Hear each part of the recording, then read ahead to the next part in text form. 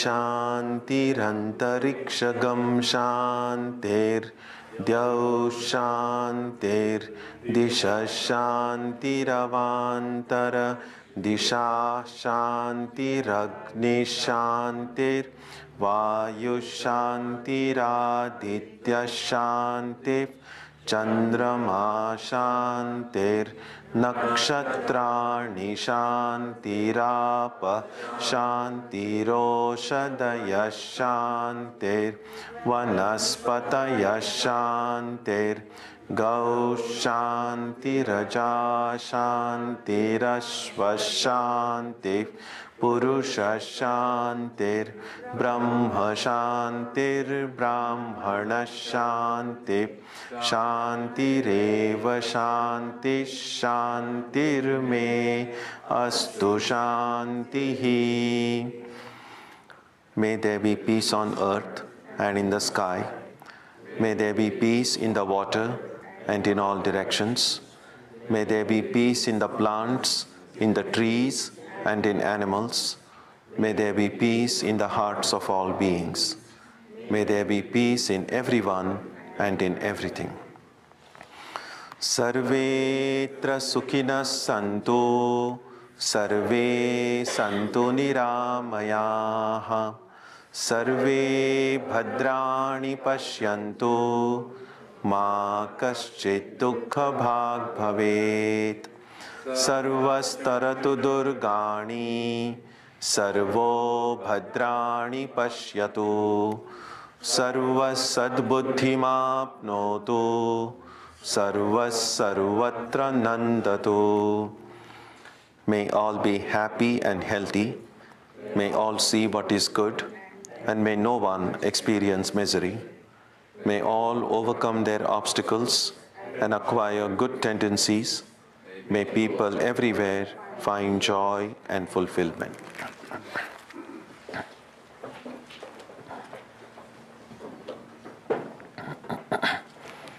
Let us now spend some time touching the center of peace and joy in our hearts.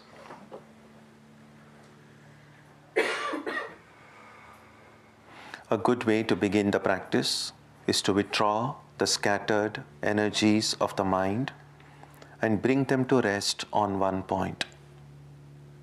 That point can be our own breathing. Let us therefore practice breathing with awareness. As we breathe in, let us visualize that our body and mind are being filled with love, strength, and compassion. And as we breathe out, let us release all the stress, anxiety, and exhaustion in the body and mind. Let us practice this way for a while.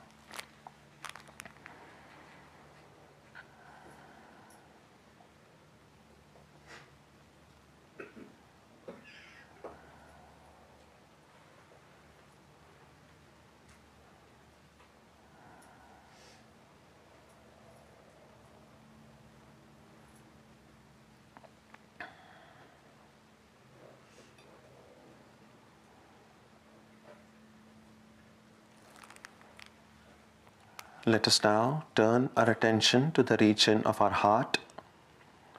Although God is present everywhere and in everyone, the divine presence can be felt most clearly in our hearts. We can meditate in any way we have been taught.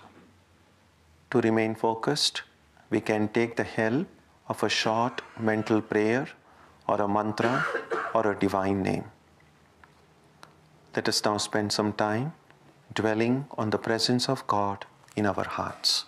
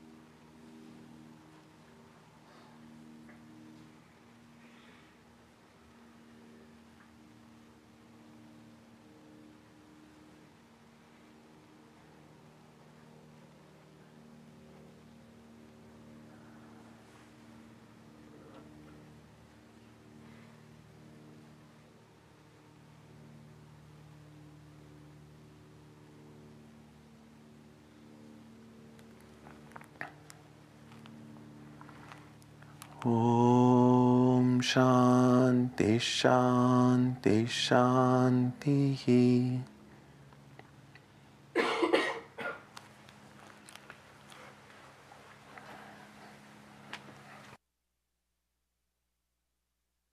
Sing To Me Brahma Ramakrishna on page 37.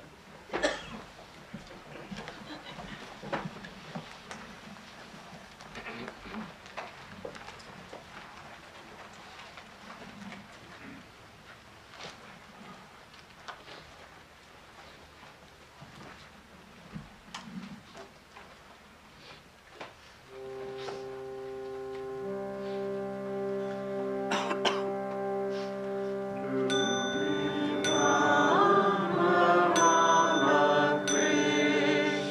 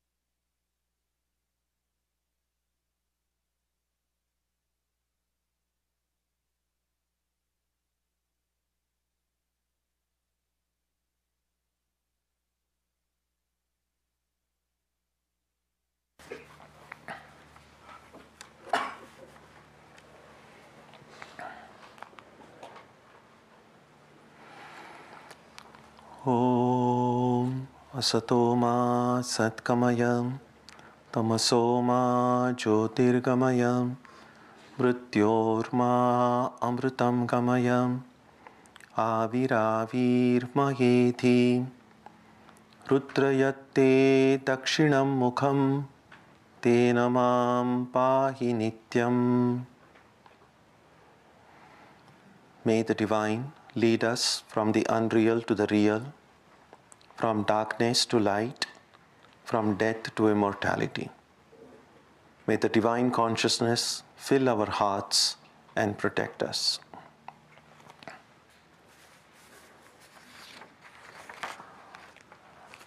Our subject today is stepping back.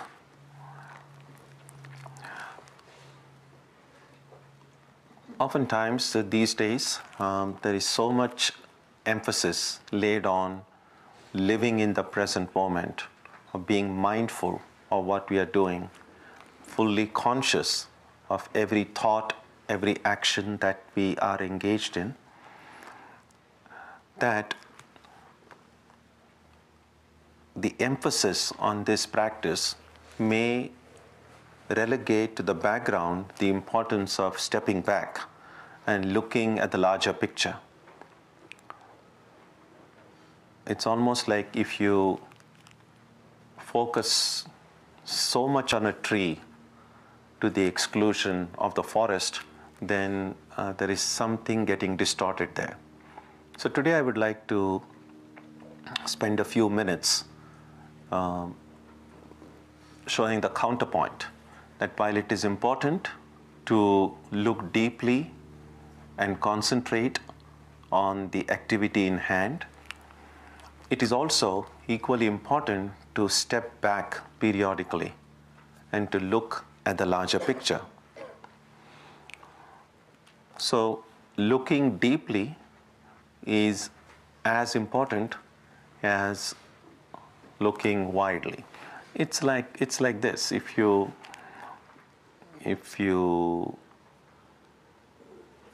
enjoy photography, for instance, so if you zoom in into something, then you get all the details of a tiny part of the picture, which is good. You need those details. But it's also sometimes good to zoom out and look at the larger picture to see where that little thing fits in. So that's what I'm getting at.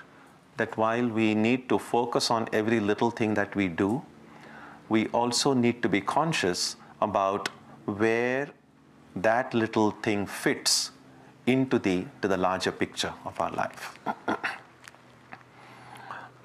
Both these practices of looking deeply and looking widely bring a different sets of benefits. Looking deeply improves our work efficiency. It removes ignorance. Because oftentimes, when we just look at things superficially, we may not get things right, and we also tend to get distracted. And therefore, we know the importance of concentration. If your work needs full attention, focus, then that's where you need to look. So it does improve. You're able to get a lot more work done in short time.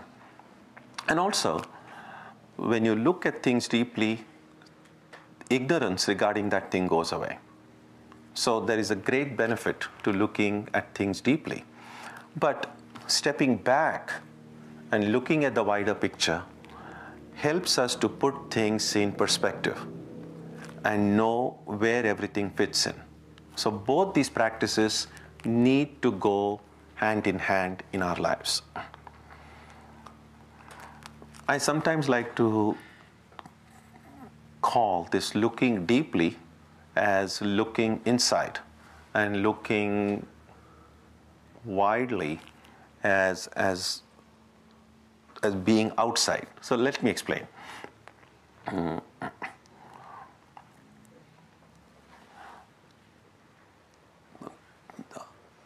Think about the dreams that we have.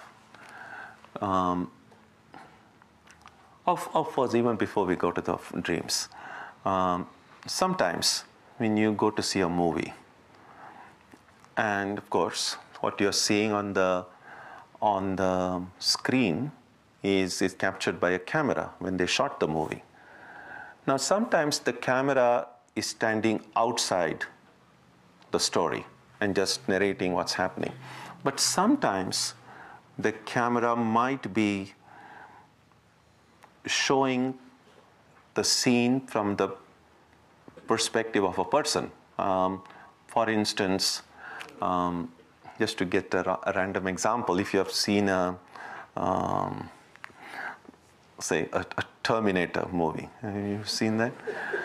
So for instance, when this Terminator is going, so sometimes you will have the camera not showing the Terminator, but as if what that Terminator, when he goes, what the Terminator is seeing. So you are kind of inside the head of the Terminator and you are seeing it. So that's one way of looking at it. And then the other thing is also when the camera is standing outside and you are seeing the things objectively. Now, when we see dreams, something like that happens. So when you're seeing a dream, sometimes when we see it, okay, let's put it this way. So when we see dreams, of course, we are asleep. So there we are lying in our bed, fast asleep. And then we are seeing a dream. Now, in the dream, we see ourselves. Not always, but oftentimes, we are present in that dream world. Sometimes we are there, but we don't see ourselves because we are, I don't know whether I'm making sense, we are inside ourselves. So what we are, the dream world that we see is being seen through the eyes of me in the dream. And sometimes in the dream, I'm kind of watching myself in the dream. Does that make sense? So these are the two ways we see dream. But oftentimes later on, when we remember the dream, or when we are narrating the dream to someone, we switch. We even dreams that we have seen from within, inside, we narrate as if we are seeing it from outside. And sometimes this can go back and forth. Some of the dream world we see from inside my dream self, and some of the dream that I see is it's almost like okay. Let me now come back to the waking state. That might make it clear. Now, as we go about our day-to-day lives, almost always the world that we see is the world seen through our eyes, obviously. But that means if this world is a movie, the camera is put inside my head. So this is how the camera, and I'm seeing the world. How, and very rarely is, unless you objectify yourself, is, let's say the camera is somewhere on the ceiling and you're seeing the world, but you're also seeing yourself in the world. So this is the distinction I want to make. So seeing the world from inside our heads and seeing the world with the camera somewhere outside in which you see yourself as well. So there are two ways. So sometimes we are told that be a witness of everything that is happening around you. And in some ways we are already a witness because we are experiencing the world. We are witnessing what's happening. But oftentimes we are not simply witnessing things. We are also responding to them. We are also reacting to it. In fact, very few of us really act. We usually just react. And so we are not really plain witnesses. So the example that I often like to give is, if there were a camera next to me, what the camera sees and what I'm seeing is probably the same, but the camera is not reacting to what is being seen. While I'm reacting, I might think, oh, there are so many people today, and and all kinds of thoughts and ideas will come alongside my experience or what I see. But a camera doesn't react. So in some ways, a camera is a more neutral witness of everything that's happening. But there's another way of being a witness, and that is to imagine the camera somewhere outside. And along with this that I'm seeing, I'm also seeing myself into the picture. So that's what I really mean by stepping back. By stepping back, I mean not just stepping back from the immediate activity, but also stepping back from my own self. Can I see myself the way other people are able to see me? In order for me to see myself as an object, I will have to get outside myself. So let's say if there's a camera near where that organ is, and I'm kind of there. And so then I'm seeing not simply that all of you are here, I'm also seeing myself here, standing here and giving a talk. So that's what I'm getting at when I say stepping back. So can we, alongside looking deeply and looking at everything, at least occasionally step back and look at the larger picture, in which even to ask a question where we fit into the larger picture.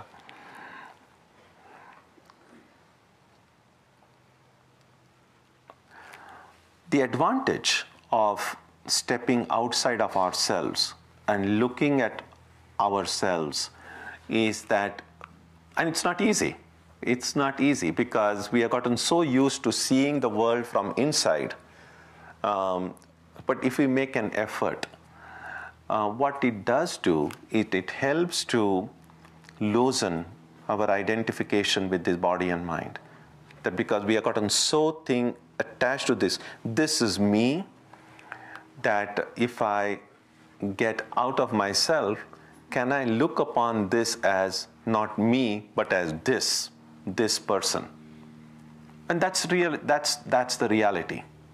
That among what's the population of the world? Like 7 billion, 7 approximately.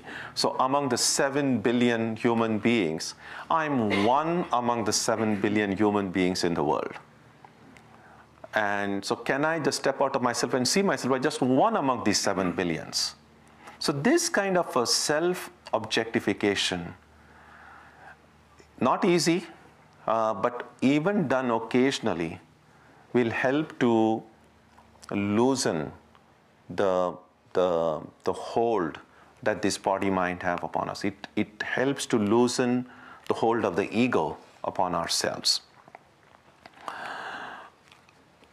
Let's take an example. For instance, now, well, this is the long weekend, Memorial Day weekend, and great. All long weekends are fun. There's a lot of things we can do on a long weekend which we cannot do on a short weekend. But even while we enjoy the long weekend or get to do things that we don't get to do on other weekends, stepping back would mean also to look at this. Well, what is the significance of this Memorial Day? How did it start? Where does the origin of this day fit into the larger history? And where do I fit into all of this? Is there some meaningful way I can contribute to why this long weekend came about in the first place? So this is what I mean by stepping back, and say we could do it, say once, and our birthday is a good time of the year to step back and look at our life and say, well, these X number of years that I have been on this planet, how would I look at my life objectively and see where I have come from a young kid to a teenager, my youth, and so on, and just see where we stand. Because that gives us a better perspective of where we are. And it then gives us an opportunity to know what we should do in the time ahead. But if we never step back, if you're always focused on the tiny little detail, then we sometimes may miss the larger picture.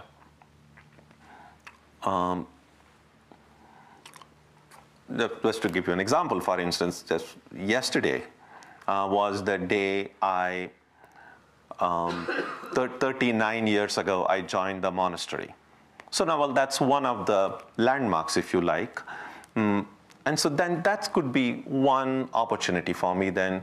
And it did give an opportunity. Say, 39 years ago, remembered the day I joined the monastery, what happened, and some of the things that happened over the years. So this way of reflecting back on our own life at different landmarks in our lives helps us to put things in perspective, helps us to know how far we have come. It helps us to realize how far we yet have to go. And that's important. This stepping back, as I said, can be done annually, and a birthday is as good a time to do it as any other time, or maybe a New Year day. There's no rigid rule about this, but it's good to do it occasionally. But it's also good to do it daily, if possible. So at the end of the day, before we go to sleep, again, during the day, focus on every activity you do it with concentration, do it with enthusiasm, do it well, do it in the spirit of karma yoga. The end of the day, can you just stand outside of yourself and kind of go through the day's activities in a fast forward mode and see what happened? So it's like putting the day's activities in perspective. What are the things you did rightly that day? What are the things you didn't do well? Which are the things if you had an opportunity to go back, which would the things you would do differently? So that way we kind of, at the end of the day, it's like a balance sheet. You know, well, which are good things, which are not so good. And then what are the mistakes I made? We get to assess what our strengths are. We get to know what our weaknesses are. We get to know what the kind of mistakes we make. And then next day, we can say, okay, yeah, sure, I make mistakes. Everyone makes mistakes. But there is no reason why I should keep on making the same mistake day after day. So once I've identified what my mistakes are, what my weaknesses are, I can say next day, I will make an extra effort to see that these mistakes I won't make again. Again, we may not succeed, but to whatever extent we succeed, we're already on the road to improving our lives. And unless we do this consciously, it won't happen by itself. So we cannot automatically assume that, well, automatically we are going to be better human beings. Automatically we are going to be better. No, it won't. By default, it won't happen. Sometimes if we don't make conscious efforts, our life will remain very mechanical, just kind of going with the unconscious stream of life. And even years later, we will find that we have remained as immature in some ways as we were when we were little children. And that's sad, because the time once gone can't be recovered. But if we, every day, if we take a stock of the situation, then that gives us a better handle on our own lives. And over time, we will then acquire the capacity to do both of these things simultaneously. To be mindful of every work that we do, to focus on it with concentration, but also to step back and see where it fits into the larger picture. Because why do I keep on emphasizing the larger picture is this: if we don't step back, we may not be able to see how important or how insignificant a certain activity is. Because there are things in life which everything is important, everything is precious, but it's possible that we may devote more time and energy to something which is not as significant in the larger picture, and less time and energy to something which is really more significant or more important or more vital in the larger picture. But we won't know this until we step back. So in some ways, I like to see our life as pieces of a jigsaw puzzle in some ways. So there are all these loose pieces, and what we often do, most of us do it unconsciously, but if we do it consciously, we can do it in a better way, to see how some of these loose pieces in our lives, where exactly they fit in. And that's what you do. I mean, for instance, we have all played with jigsaw puzzles, and some of us do it even now. We know that when you pick up a piece, you need to figure out where exactly it fits in. But you also need to step back and see, in this larger picture, where does this little piece fit in? And some of us have, in our large picture of life, many of the pieces might have found their place. Some loose ends may still be remaining. We're just trying to figure out, where does this fit in? Does it fit in anywhere at all? And so on. The reason we sometimes resist change in life, because many changes seem to introduce newer pieces into this puzzle. And suddenly it's like you are busy putting those pieces into the puzzle, and you're halfway through, or say you're 75% through, and then someone comes and says, hey, wait a minute, here are these 50 more pieces. They were in other box, but they really belong here. Then you say, oh, I had no idea that, and then you are now stuck with it like, whoa. Now then, well, I may have to kind of remove some of the pieces which I thought were a part of the thing and then try to fit these in. That's really what happens. All major changes that occur in life, it can happen as a student. It can happen that when you graduate and as they say, you kind of enter the world. New pieces come into the picture. When you get married, when you start or end relationships, some new pieces come in or some old pieces go out. And every time you have to then kind of reconfigure the larger picture. And it seems like an endless job in life. And an enlightened being, according to Vedanta, would be someone who has been able to take all these pieces in our lives and fit it perfectly. And a great picture emerges from it. Now that kind of a larger picture, which is perfect in every way, already exists in the lives of all of us. Right now, we have these loose pieces, and our job is to see where it all fits in. And that's why we need to step back occasionally. So looking deeply, mindfully at everything, looking at each piece carefully is important, but also stepping back and seeing the larger picture. So these are the practices I would strongly encourage that we do, because these practices would help our practice of prayer, worship, and meditation as well, because all of these practices are meant to help bring our life together. Our life in some ways is almost like I like that jigsaw puzzle example. It's like these pieces are all disturbed, and now we need to bring it closer again. And all of these spiritual practices help us look deeply, discover where the piece is, and bring it all together. So stepping back is an important practice. And so when in Vedanta books we read about being the witness of everything around us, remember these two ways of being a witness. In some ways, we are already a witness by being inside our heads. But being a witness by getting outside of ourselves is as important a practice.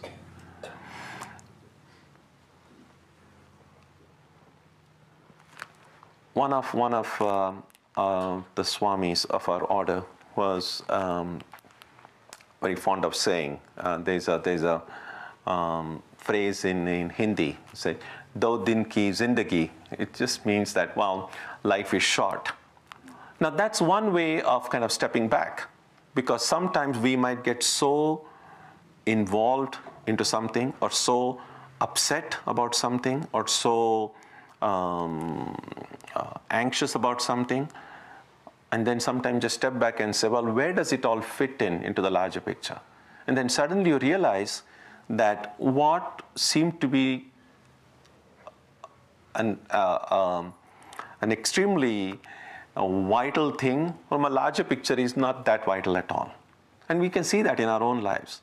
Some of the things over which we pass sleepless nights, some of the things over which we get worked up, and then just 6 months later, we look back at those very things and are just going to just smile at them and say, oh, and then you remember, even if it's a month ago, you say, oh, a month ago I was so upset, and then later on you are just able to laugh it off. But what stepping back does is that, well, if I'm going to laugh it off a month from now or 6 months from now, why can I not laugh it off now? Why should I get excited and worried and get anxious about it now? So that's what stepping back does. So that's the very brief reflection I had on this, about a short reflection on a long weekend about stepping back. And so so I would encourage that all of us, we can make an effort to look at our lives objectively, see where it fits in, and then that would help us know our drawbacks and become better human beings.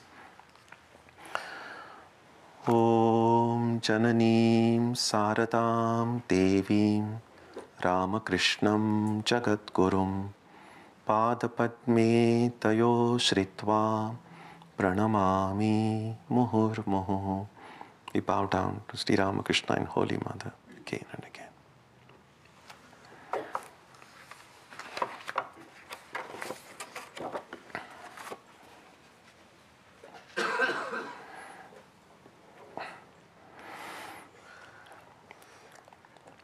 Next Sunday will be 31st May. We'll have Antar Yoga as usual. We'll have a lot of music, prayer, meditation, readings by the members. And afterwards, as we do every month, a birthday celebration of everyone born in the month of May. So you're all welcome, especially those who are born in the month of May. We'll have a big cake for you next Sunday. So that will be next Sunday.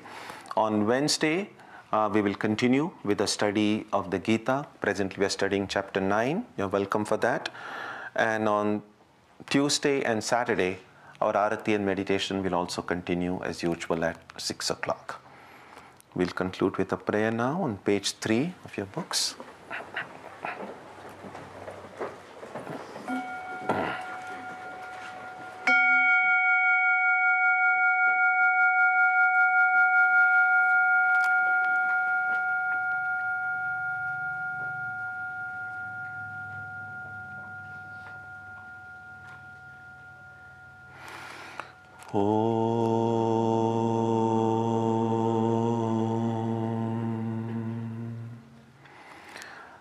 May the Divine Being, who is the Father in heaven of the Christians, Holy One of the Jewish faith, Allah of the Muslims, Buddha of the Buddhists, Tao of the Taoists, Ahura Mazda of the Zoroastrians, the Great Spirit of the Native Americans, and Brahman of the Hindus, lead us from the unreal to the real, from darkness to light, from death to immortality.